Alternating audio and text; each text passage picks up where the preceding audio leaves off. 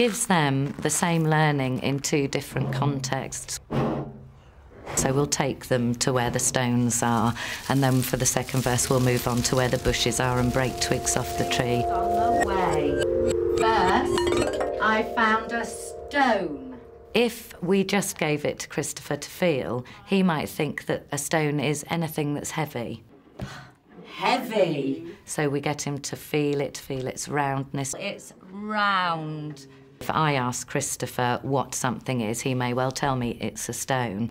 But if another adult asks him, or someone he's not so familiar, he won't respond. So it's about transferring learning. I picked some lavender growing by my feet.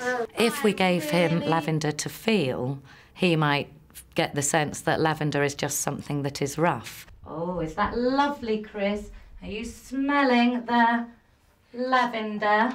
Whereas if he smells it and feels it and holds it and looks for it, he gets more of an idea of what lavender is. I would like Christopher to find the lavender. Good boy, well done, Christopher. I wonder if he can do it again.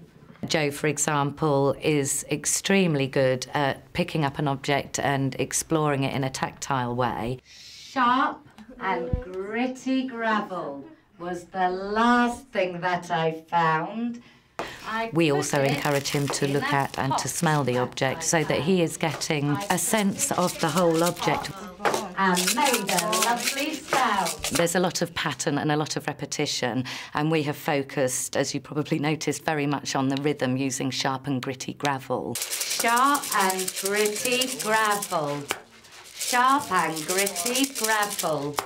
Sharp and gritty gravel. One of the earliest reading skills is being able to sequence. So we use the tactile cards to prompt the students to remember the object from each verse. First, I found a stone lying on the ground. And we encourage them to order those, and we encourage them to order them in a left-to-right sequence. Did you pick up the stone? In the same way that reading and writing would be. I was very pleased with today's lesson. I think it was probably one of the better sessions. All of the students were on task, all of the students were in the session, and all of the students were involved in the session. Well done, Hina, fantastic. Annie spent a lot of time throwing her tactile cards on the floor because she's telling me that she's no longer interested in that task. I'd like you to pick up the cards. Who do you think's going to win this one? Annie's buzzing, we call it. Annie generally buzzes when she's happy. She enjoys the vibrotactile feedback she gets from it. Many autistic children constantly crave stimulation because their receptors aren't working in the same way as ours, so you might see them slapping themselves or doing this sort of thing. Annie. Well done, Annie. When she wants to, she is able to do some quite complex tasks. She can match, she can sort, but it's very much on her terms. If these students were not working one-to-one, they wouldn't be working. And there's none of them could be left to get on with tasks on their own. I think Joseph should get a certificate because he kept asking for a drink. Joseph, did you want a drink? It was a very good lesson. Joseph's coming along really well with his signing, to the point where yesterday he just ate us out. He just signed for food all day, which is fantastic, which is what we want him to do. For Joe, who is very hyperactive, the fact that he sat for over 40 minutes altogether was magnificent. And even on top of that, he was doing some very active learning. He was mimicking signs, he was interacting, he was vocalising. Well done, Joseph. That's a new sign for Joseph. Aiden, can you put this on lavender? That stick. Aiden's vision fluctuates, and When it's a particularly noisy session, which it can be with 4 LSAs talking to 4 other students, it can be quite distressing for Aidan, and Aidan was very good. Aidan matched his cards. Aidan was congratulated on several occasions during the morning. Aidan, good boy. Can you put this on stick? Oh, good boy. Stick. Oh. Look. Christopher is picking up new signs on a daily basis, and we're getting quite excited about that. So we're focusing on that with Chris, and I was very pleased with his signing. He signed stick and was congratulated for Can I it. have more signs? Can you show me? Stick. Oh, well done. Christopher is incredibly motivated by sound and vibration, in particular vibration. We think that's probably because he can pinpoint the location of vibration, and it's more difficult for him to pinpoint the location of sound because his hearing loss is uneven, and we rely on stereo hearing to pinpoint sound. He loves his foot spa, and we use it as a motivator. His break time is his leisure time, and if he wants to sit and hug the foot spa, then we're more than happy for him to do that. Nobody else is particularly keen on the foot spa.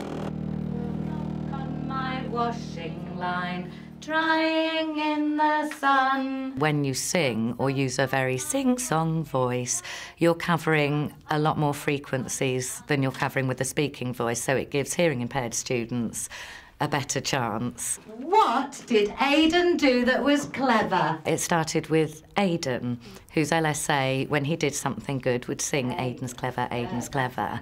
And we realised that he always knew he was being praised when that song was sung. Aidan's clever, clever, clever. Aidan's clever. So we made up clever songs for all of the other students and found that we got a fantastic response from them, and they know that they're being sung to, that it's their special song, that they're being praised, and everybody is singing to them.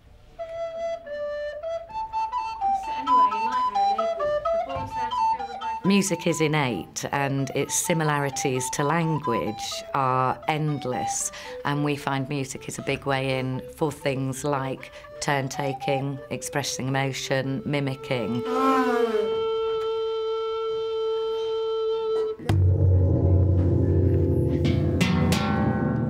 We start the session by playing the gong, so it's just to introduce the sound of the gamelan. The gamelan is a big orchestra of percussion instruments, and it's from Indonesia. So welcome to the gamelan. You ready to listen? Traditionally in the gamelan, the gong plays at the start of a cycle, and the gongs have the biggest vibration and resonance, and the sound is so special and so beautiful. I feel it's a nice way to start the session. We know that Christopher really likes the vibration, and he loves the gongs. He really, really loves them. There was some wonderful communication going on. He asked for more. Now, he won't do that unless he's very motivated.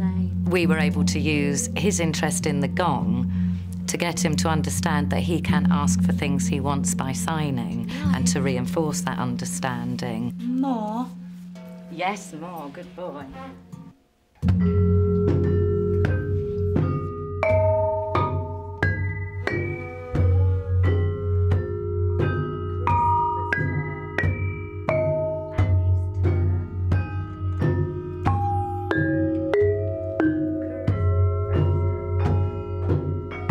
Hina was finding the session very difficult and was upset, but she remained in the session and was interested in the gong and was able to put her hand on the gong and feel it vibrating.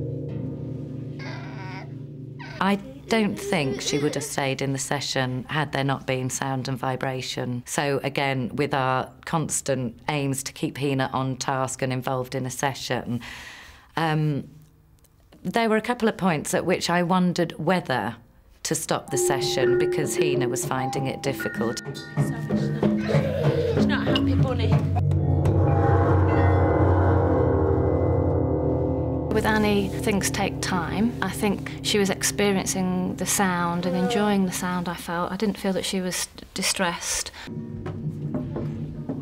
After the vibration had really died down, Annie vocalised at the end, and Christopher did. And we're not saying that's definitely because they heard, but if that happened continuously, you'd feel that there's some connection, and there's obviously a lot of communication and enjoyment that comes out of experiencing music.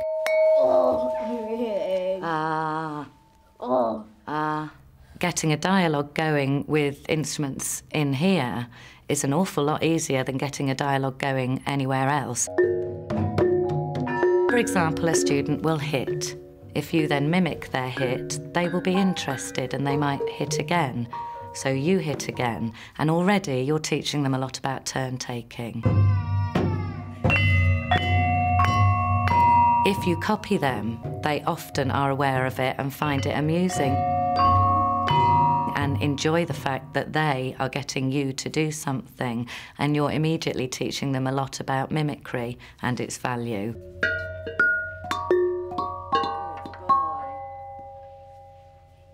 There's a universal understanding of music. We all agree about what is discordant and what isn't. We all agree that a minor chord sounds very sad, and we understand when music is happy or funny.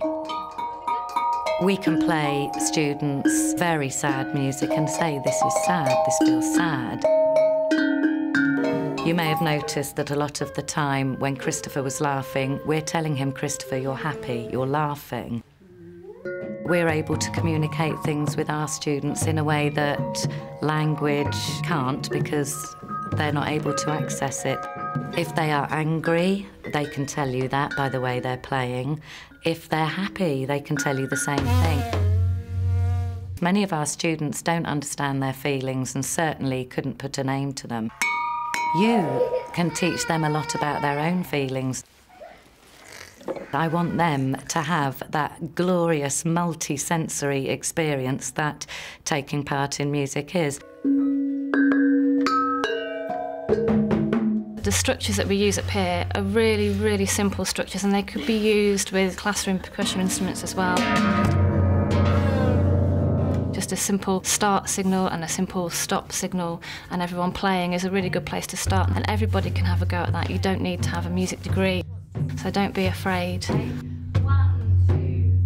For me, the gamelan session is a wonderful and useful place to put learning in, because they are more able to tolerate it, because it's very motivating for them. It can be very stressful with children with challenging behaviour, and as long as you understand that you don't take it personally, you can get through the day. Christopher's a clever boy, clever boy. Every day's different. Things that the students will do on one day, they won't do the next day, and you can have one day where you're as high as a kite and another day where you wonder why you're here at all, frankly. It takes a long time to get there, but when you do get there, it's extremely rewarding. I just love it. Annie is her name. In the same way as mainstream teachers are able to celebrate noticeable and larger achievements, we are able to celebrate every tiny step that our student takes, and we do. We celebrate every one of them. A-I-S, and Annie is her name. Well done, Annie. Well done, everybody.